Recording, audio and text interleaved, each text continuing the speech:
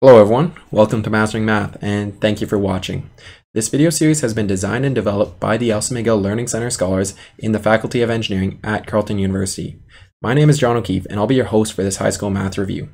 I recently graduated from Carleton University with a Master's of Applied Science in Aerospace Engineering. In addition, I've worked in the LC Center for the past 6 years helping first-year engineering students such as yourselves. This math review, it's intended to refresh your memory based on high school math topics that you'll be seeing throughout first-year engineering courses. This is meant to be a supplemental resource, so it's not meant to replace any of your in-class learning activities. New students are expected to view this video series as well as read the accompanying PDF document in the link below, and then please revisit this as needed throughout the academic term.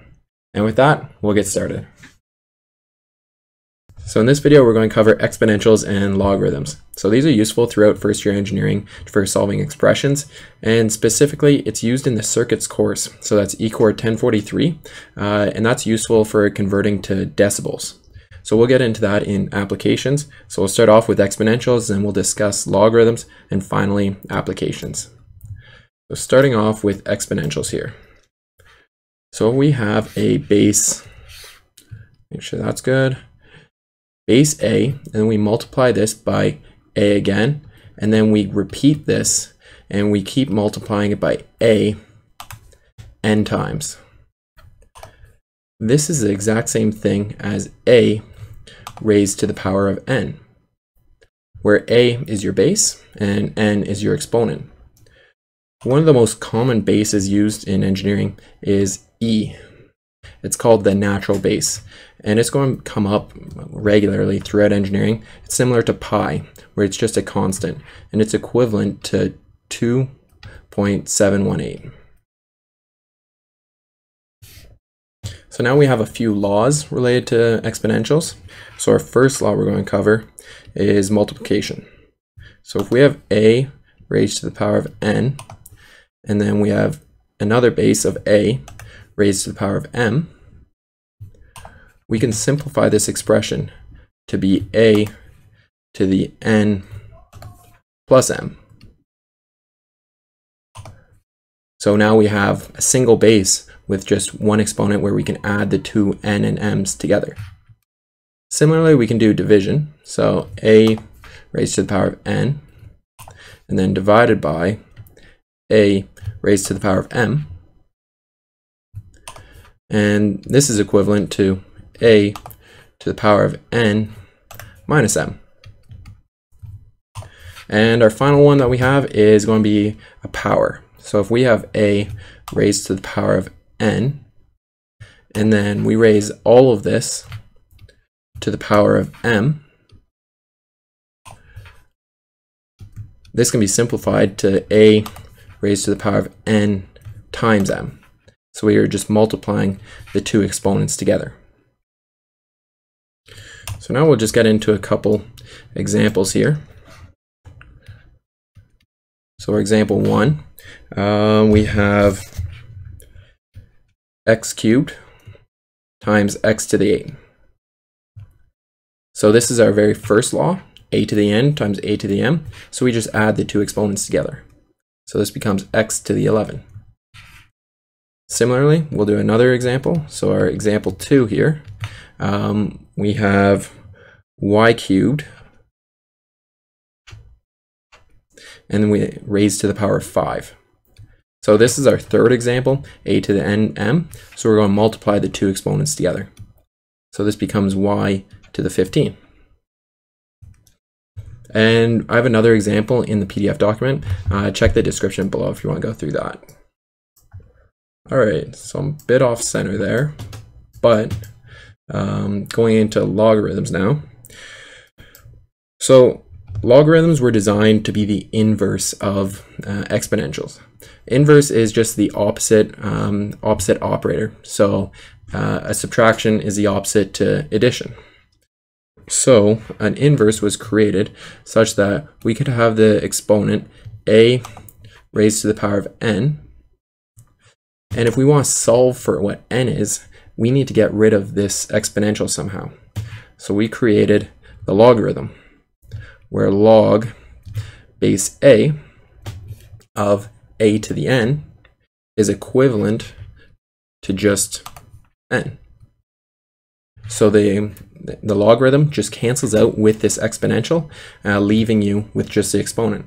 And this exponent could be x, and that could be what you're trying to solve for. Similarly, as we had over with exponentials, we have the base e. With logarithms, we have something called ln.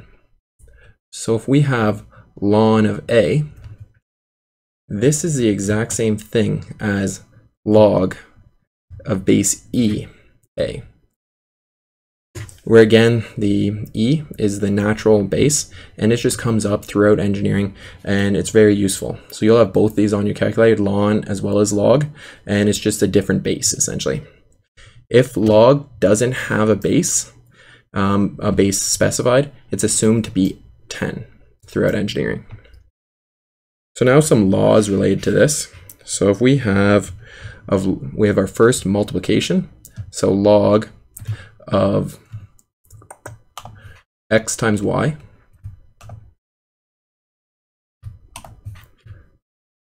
this is equivalent to log of x plus log of y.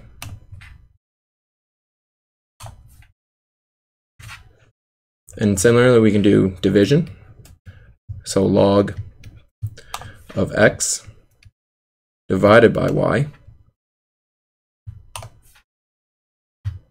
This is equivalent to log of x minus log of y.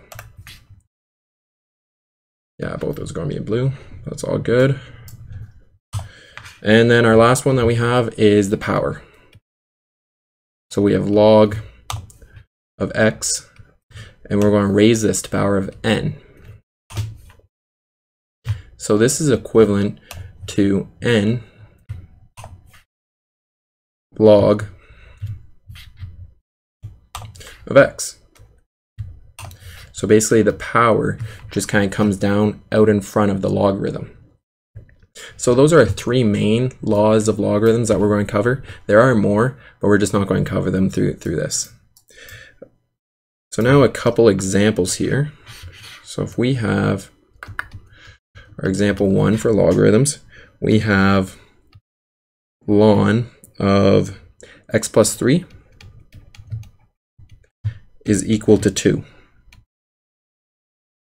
So first we're going to get rid of this logarithm. So we're going to apply the inverse. So this is e to the ln x plus 3 is equal to e to the 2, where we have to raise both sides to the power of e.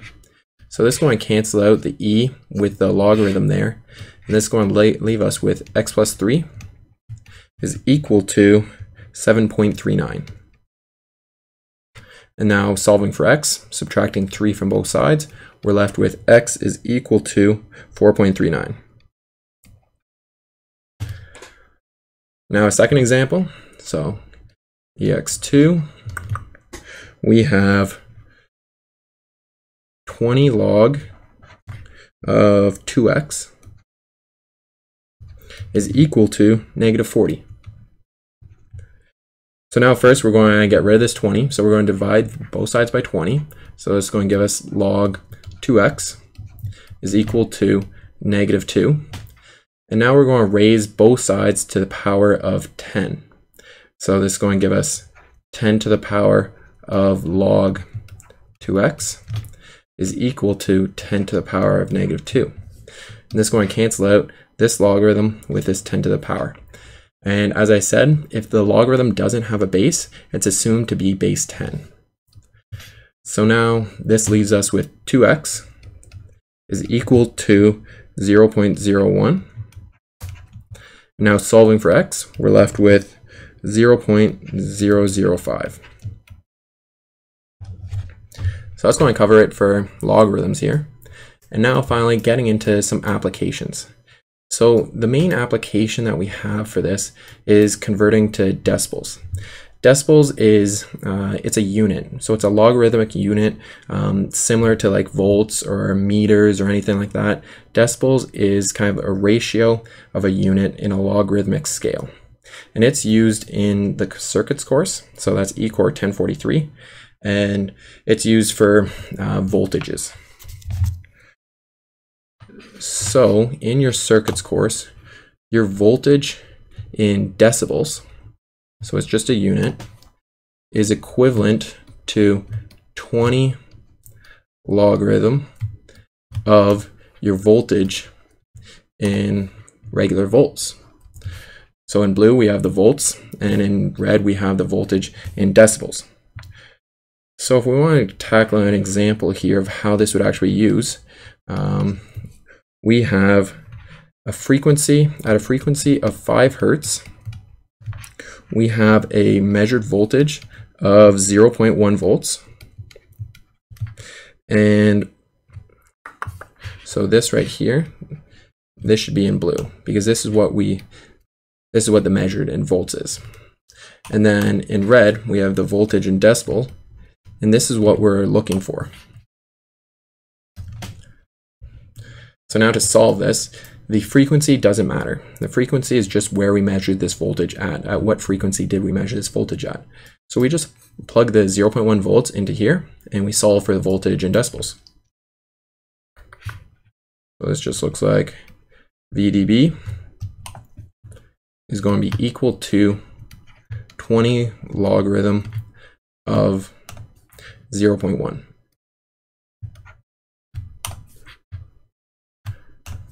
Solving this,